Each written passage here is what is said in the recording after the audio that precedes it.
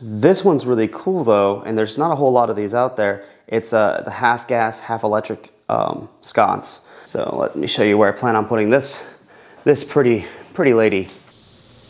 And so you can see this guy or girl would go right there. My buddy Justin, going to estate sales this weekend, found these two for like basically no money. I think he said he paid $3 or $4 a piece for each of these.